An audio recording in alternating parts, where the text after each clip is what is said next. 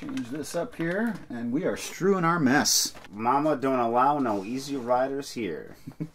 But we do in the basement. Well, although we've both seen Easy Rider. Yeah. Yeah. Are we rolling? We're rolling. God, that was gold. Welcome to our first unboxing of Season 7, and we are really glad to be back, and we're glad that you're watching. We have some mail to open, and we have some donors to thank, and we also have some other surprises. But first, I want to tell you, if you're not familiar with what we notified you of on Facebook, the post office made an error. There was a big pile of packages sitting there for me, and him too, and they didn't tell me they were there. So we've got a big backlog of packages. We have too many, we can't even open them all today. But we will open them eventually. I have chosen the ones with the oldest postmarks, and we're going to open those tonight. Let's get started. We got a bunch to get through. All right. This is from Zave and Shannon. We got a couple of DVDs here. Ricky O, The Story of Ricky. I've heard about this a lot in our comments page. Yeah. People recommend this a lot. And The Remains of the Day. Basically the same movie. I love Anthony Hopkins' fight scene with Christopher Reeves in that movie. It's amazing. Shannon picked Remains of the Day, and Zave picked Ricky O. He says it has absurd anime with gut-busting fights and terrible subtitles. Terrible subtitles. Oh, the grammar. I also have a DVD from Patrick.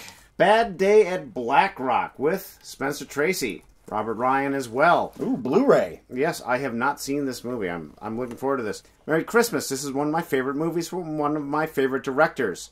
Not only is it a great film, but check out the director's commentary online. Paul Thomas Anderson called it the equivalent of 20 years of film school. We have people who have gone to welcometothebasementshow.com and clicked the PayPal donation button and contributed to support this show. People such as Alfred, Roger, Patrick, Cy, Shelby, Reed, James, Lindsay, Anthony, David, Martha, Abraham, Luke, Andrea, Thomas, Eric, Elizabeth, Stephanie, Brian, Stephanie, Catherine, Grant, Thomas, Kai, Justin, Elizabeth, Sean, Eli, Shannon, Marie, Scott, Michael, Ann, Jennifer, Samuel, T.A., Brian, Kelly, Illustrations, and Carl, who says, long time fan, first time chipping in. Angela, who says, I'm some random youth, trademark, and soon-to-be college student trying to do art and film studies. I was just wondering what movies you would recommend to someone trying to directly inject amazing cinematography into their bloodstream. I would recommend the Polish film Ashes and Diamonds. Raise the Red Lantern. It's a Chinese movie from around 1993. We had a long hiatus. We have more donors to read, but that will be happening. That will be happening later in the show. This is from Justin, who took his kids on the Polar Express ride in Bryson City, North Carolina. Oh. This is from Graham, Disney Postcard. He wants to know what the first animated movie you remember seeing. I don't remember. Yes, I'm not certain. It might have been The Aristocrats. It might have been this one. It might have been Snow White in some re-release. And there's a letter here from Frank in Slinger, Wisconsin, home of the Slinger Speedway. Frank, I talked to you on the Blame Society live stream earlier this week. This is your letter. It has arrived safely. Let's see what Frank has to say. Frank is letting Mr. Hamilton do the talking. And he gave us a paperclip. Yeah. Frank says it's nice to see something come from Wisconsin that isn't Derry and Paul Ryan. Amen to that. Hey, he went to my high school. Did you give him a wedgie? No, he was a senior. I was a freshman. He probably gave me one. You actually went to school with him at the same time? Yeah. Did you know him? No, I passed him in the halls. You know, Oh, okay. It's just like, oh, the handsome guy who's popular. And Frank's in a play over there in Slinger. It looks like it's an original play called A Comedy of Couples, a sequel to Love in Naples, written by a professor. And he's offering us some tickets. That's a very generous offer. I don't think we'll be able to make it, but break a leg. break them both. Here we have some Christmas gifts from T.A. Epley. Oh, nice. Mine says, an officially licensed Amcan Trancon Comco product with regard to Hell's Kitchen. For Craig, a smelly ticket to Hawaii. What we have here is a DVD of Bob, the complete series. The third Bob Newhart sitcom, I believe. Oh, Betty White's in this. Oh, that's nice. She's a national treasure. This is a book. Jack Handy, The Stench of Honolulu. Jack Handy, the SNL. lifer at SNL. Right, yeah. yeah. Longer than his deep thoughts. Thank you, T.A. I'm afraid I can't tell who this is from, but he or she writes, I always watch this one when the air starts to smell of smoke and the skies turn ash gray. It is something wicked this way comes. Oh, yeah. Have you seen this one? Maybe? Yeah, I saw this a bunch of times when I was a kid, and it is a freaky movie, I will tell you that. And now, viewer questions. Justin Gillies writes, both of you gentlemen have a way with words and writing. And I'm just wondering how you guys deal with writer's block, or most importantly, how do you deal with the doubt that your writing isn't any good? Well, I don't deal with writer's block because writer's block doesn't exist. Writer's block happens when you stop writing. If you keep writing, you won't get blocked. You just write about something else. And eventually, it'll shake loose. Remember, just keep doing this, or keep doing this, or keep doing this, or however you choose to express yourself. Around 10 years ago, I thought I was an amazing writer. I was an unpublished writer at the time. Later, I became a published writer, and now I realize that I have a lot of failings that I have to work really hard to get around. You're a good writer when you think you're a great writer. You're a great writer when you realize you might not be that good. If you're asking yourself that question, chances are your writing might not be good, but the only way to get better is to keep doing it. Know your flaws. That's how you get past your flaws. And sometimes your flaws aren't really your flaws. Society's flaws, man. David Salatos asks a classic question. In your opinion, what movie adaptation of a book matches, if not exceeds, the book it's based on? George Roy Hill's adaptation of Kurt Vonnegut's Slaughterhouse-Five. If there is a book that's unfilmable, it's that one, and then Hill just knocks it off like it's nothing. It's a movie that's constantly shifting in time, and yet he makes it feel all like one piece. I just thought of one. Yeah, what? Chuck Jones' How the Grinch Stole Christmas. Really? Much better than the book, the cartoon. It adds so much to it. He adds so much new story to it. And, the animation is some of the best that he's ever done. 2 more packages. All right, then. This is from Aaron in Hell's Kitchen. Yeah. It has a little play on it. Welcome to the Basement Production presents James Mason and James Mason in The Trip. Say the lines, Peter. Yours is too pinched. I don't want improv. Please just say the dialogue as written. Please just say the dialogue as written. Say the lines. Say the lines, Peter. Peter, just say the lines. Stop hitting ping-pongs at me, Peter. Okay. Dear Matt, Craig, and Tona, basically he did a different version of the Cinema Immersion Tank. He watched all 5 John Cazale movies. The Deer Hunter, Dog Day Afternoon, The Conversation, The Godfather, Part 1 and Part 2. It was a fascinating journey with an incredible actor through some of the greatest movies of the 70s, if not of all time. John Cazale has been called the best supporting actor. He sends us, from California, Hearst Castle. And also, Man's Chinese Theater. I hope the women get one of those Chinese theater one of these days. And also from the East Coast, Nantucket. November 17th. Sorry that took so long. Post office. This is from David in Lemon Grove, California. Ooh, this was open when I got it. I hope nothing fell out. David says, you are successful filmmakers, critics, and Darth Vaders, and our views on film are quite similar to his. And he has included 2 books that he wrote. David Grant. He wrote Sick Day, The Legend of Buster Benjamin, and Home Street, A Life or Death Christmas Carol. Wrong way, Matt. There you go. Thanks, David.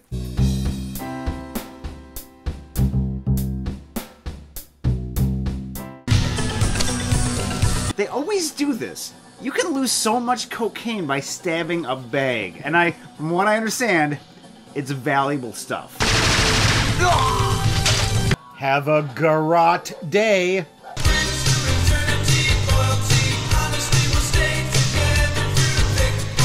Well, they're wholesome, which is always a hallmark of great rock and roll. Yep. For a brief announcement before we start looking over our projects. I'm Matt Foley. I live in a van down by the river. Where's your boss? I gotta speak to him. So I gotta speak to him in all caps. That's their boss. Kenny Loggins. Who does he look like? Ray Stevens. Says he needs to talk to you. Come on, Oates, shred. What are they saying? Dragon Sound has to run, but no, they're just trying to lure people out one by one so they can take them down. My apologies to everyone who knows martial arts out there. I know it's not just going like that, but this movie makes me think it is. Makes me think that playing guitar is going like this. Okay. But then when he finished military duty? Lemony fish. What? You are out of band because you are a crybaby. Discount coupons from Sam's Milk Shop. And garbage. Garbage lemonade. Around the corner, more garbage is made.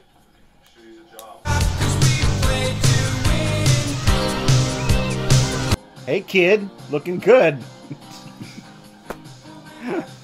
This movie's making me stupid. Yeah. My IQ is dropping. He's in there every night. This damn gang selling that stupid cocaine. Stupid cocaine. Stupid. Yeah, There's going to be a lynching. Yeah. I thought it was a luncheon. Korean fire drill. You just get out of the car and run away. Whee! This is sale at JCPenney. And in local weather, it is partially sunny today with a 100% chance of ninjas. Come back for the St. Petersburg connection. The Kissimmee St. Cloud link 'em up. And now, the Ford Report. My quest to watch 13 movies by legendary grizzled filmmaker John Ford in 2018 begins. You've chosen the 13 movies ahead of time? Yes, that list is on Facebook. You can look it up. And also there is a list of John Ford movies I've already seen. The first movie I watched is from the silent era. It is the only silent John Ford movie that I've chosen, and it's The Iron Horse. Have you seen this? I haven't seen any of his silent work. This is pretty much at the dawn of his career, and we see kind of three themes that would endure throughout his career. Tales of the Old West, his problematic relationship with Native people, and his veneration and almost deification of Abraham Lincoln. We'll be seeing more of that later. You see so many of these images that are so rooted in our consciousness that they remind you of movies that came after. I see a lot of Heaven's Gate in this movie. I see a lot of McCabe and Mrs. Miller in this movie. And then, of course, there's the AMC television show Hell on Wheels, which is basically a remake of this movie as a series. Really? Yeah, it's all about the building of the Transcontinental Railroad. Is it a sound stage movie, or does he do it out? Locations, yeah. And at times you can't believe you're not watching a documentary. Because the movie was made less than 50 years after the events that it's depicting. So yeah. It's so close in proximity. More than 60 years before Wayne's World, we have the first not joke. What? Yeah. Really? Yep. Well, that was The Iron Horse, and next up is a comedy that Ford did in the 30s called The Whole Town's Talking. The rest of our donors, if you please. Maurizio, Patches, Robert, Rebecca, Kendall, John, Graham, Corey, Jacob, Jonathan, Daniel, Lewis, Jared, Austin, Reiner, Christopher, Joe, Grace, Brandon, Malcolm, Benjamin, Michelle, Dan, Molly, Betty, David, Scott, Maura, Melanie, Brian, Abigail, Kelsey, Alexander, and Emily. Hey. Thank you all. So many generous people, they even donated during the hiatus. Hey, very nice. 2 more packages, let's open them. This is from Sean up in Victoria, British Columbia. This is from Jeff, Redmond, Washington. You guys are practically neighbors.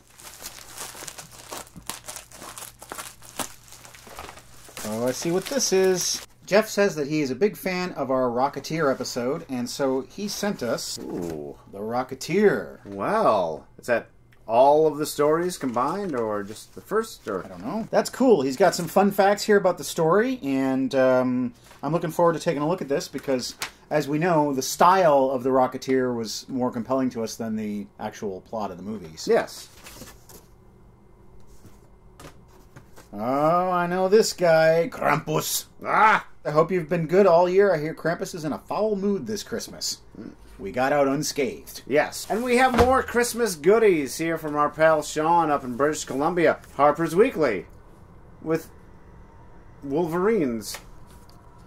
These gifts are actually for my boy Lorenzo. Damn it! Yep, sorry, Matt. If you want to read them, you can. He's not reading anything yet. According to his card, this one is a Canadian classic called Alligator Pie by Dennis Lee and Frank Neufeld. That is, I know what's going to be in the pie. I think it's these 3 little kids on a balloon with an alligator. They're doomed.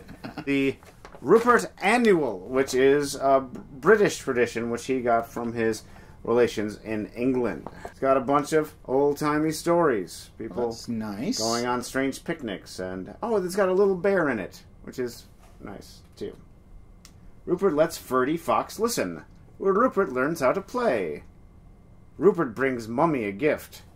Mummy is how they say mother in other countries. Yes. Yes. Thank you, Sean. Well, the bad news is that the post office messed up, but the good news is that we get Christmas in February. Yes, and maybe even into March. We had such fun opening up your packages. We always have fun reading your comments and talking to you on Facebook and entertaining you here on Unboxing. You can watch the new episode of Welcome to the Basement this coming Friday. We'll see you then. Now watch this.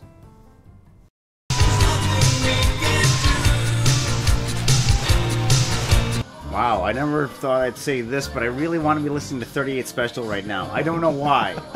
I'm listening to this and I'm like, there's no 38 Special.